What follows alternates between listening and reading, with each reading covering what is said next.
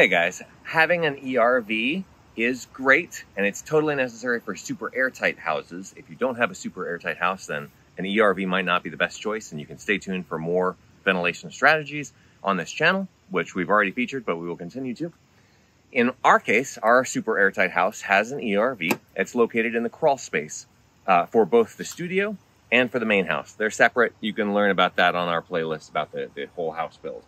But right here is the most convenient place for me to have placed the exhaust for the ERV, and over there is the intake, about 15 feet away.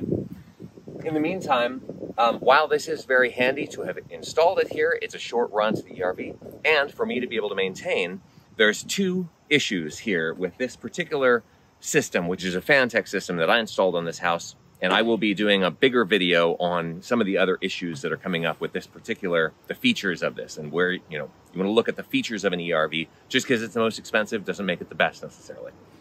So this is an 8-inch vent terminal, and you can reach into it right up here. Now you're going to need to maintain this, especially if it's low to the ground. We've got the ERV ports for the main house over on the garden side, and there's this very beautiful flower garden. Wonderful. I thought, oh, we're going to get all the nice fresh flower smells in the house. What you also get is bugs. And so the first thing that we need to pay attention to here is bugs are going to get into this, and I need to make a better screen, because what's in here right now, let me show you, is a screen that's not very tight. So bugs, you can imagine mosquitoes can absolutely fit through that. And so I made a template out of cardboard that I know fits exactly up in there, and cut with some shears that were out of my duct making kit, two regular screens, like insect screen squares, that I'm going to put into the outlet and the intake there. But before I do that, I'm going to want to clean it. And in fact, in general, you're going to, after I put this in, it's going to get clogged more often because I mow the lawn out here. And so lawn trimmings and dust gets stirred up here, and it gets sucked right into the intake, which is over there, and also stuck potentially to the exhaust if it's not running, which this one is a demand controlled one. So it only runs when it needs to. And so both of these are going to get gunked up, and I'm going to need to clean them. And when I clean them is very important, because let me just show you this real quick. Come prepared.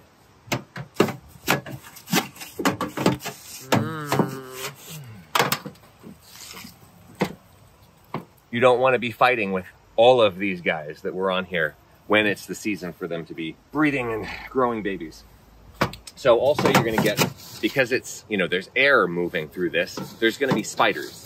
And so you're getting all the spiders. Mostly here, they're going to be daddy long legs, but you can see right here, this big girl, there's obviously a fair amount of bugs that are in this general vicinity because we're close to the ground. There's plants and all that stuff. Now I can go ahead and put the smaller screen there. I'm going to have to take my gloves off to do that. And what I am going to do is, the way that this is shaped, can you get down here and look at this? So this is basically just a sheet metal that's folded with hems, they're called. So what I do is I'm going to take my little Leatherman that I always carry with me. I'm just going to fold this hem down. The hem is what's enclosing this 1/4-inch gap screen. And I'm folding it down just so I can fit this other one in there and have it held by the hem as well. Now I can put this back in and put it into that hem.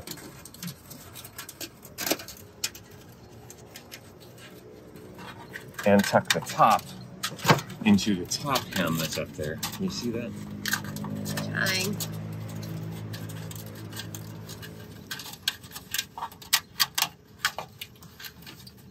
Great. Lovely camera angles. Yeah, right. This is why phones, you can get in here with the giant camera that we make our TV show with. So now I have cleaned it, which is always necessary in, you want to pick spring, fall generally, because this thing is literally going to get caked if it's an intake with little bits of grass trimmings and dead bugs, etc., etc. And then on the exhaust too, because it'll get caked as well. Now I'm going to go ahead and seal this as well with just a simple, I don't need this anymore.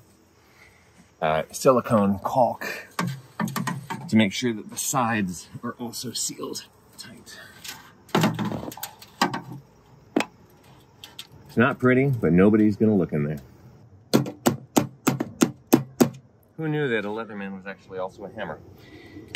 So now we've made sure that mosquitoes are not gonna be getting in and nesting and feeding all the spiders that are living on the pre-filter side of the ERV and therefore clogging it up.